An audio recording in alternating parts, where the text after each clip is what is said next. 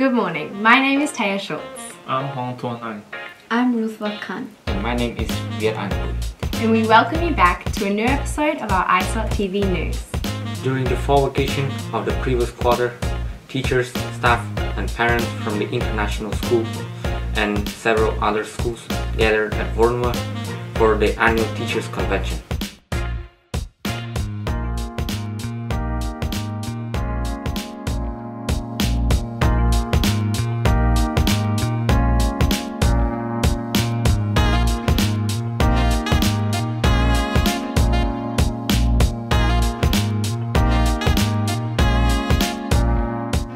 And I would like to remember some of the highlights of the past year, and one of the main ones was the Fall Educators Convention. And the theme of the convention was Light Your World, yeah?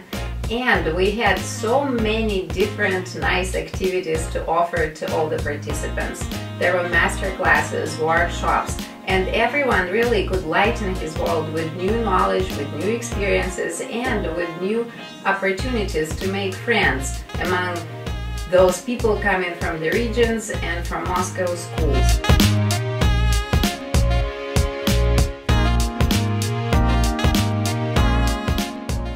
The weeks following the school's reopening were filled with activity as students from our school and other international schools in Moscow participated in scheduled tournaments and related sports events.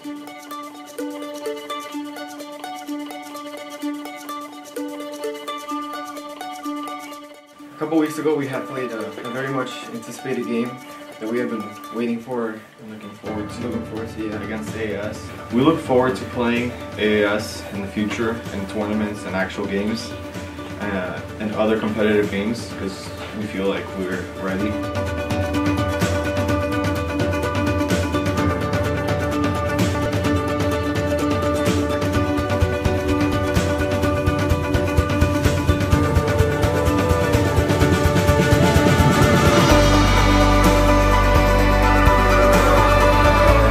In November, we had a very successful and productive result, which we brought the second place with the senior football team, and we are very proud and happy that to see the results in our school.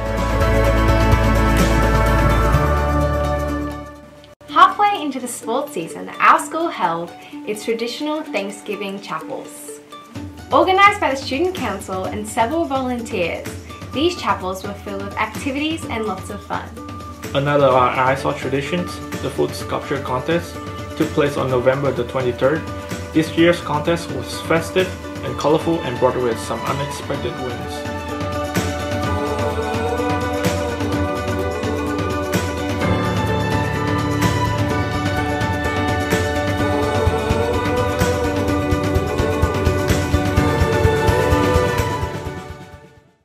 At the International School of Tomorrow, we believe that Christmas is a time for giving. Our We Care charity projects are ISoT's way of sharing the joys of Christmas for those less fortunate. Last year we started a project called the We Care Project, where we find different foundations and people in need to help them.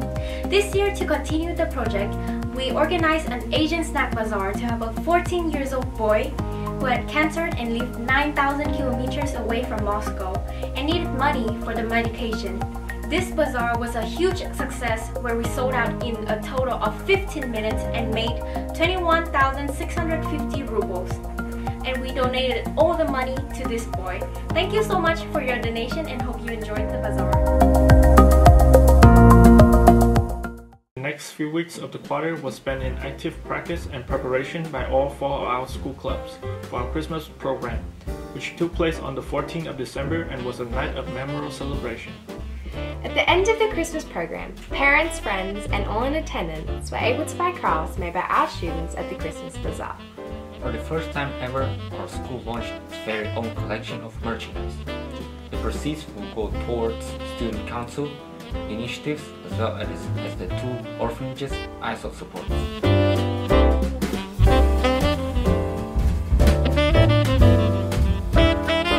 Welcome to the International School of Tomorrow Christmas program!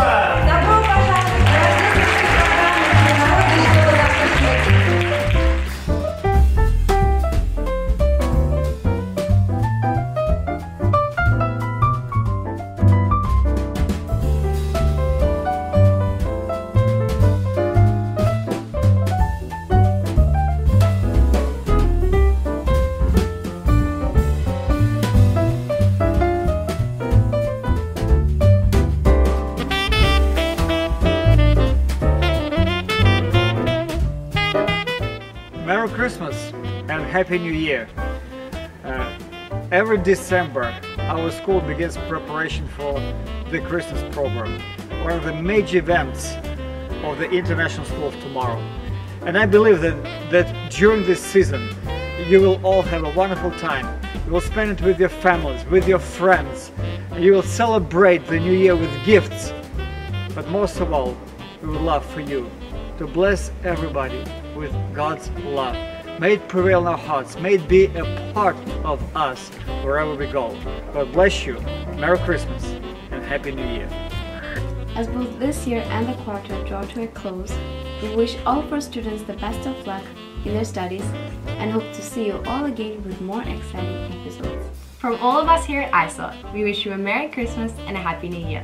Goodbye.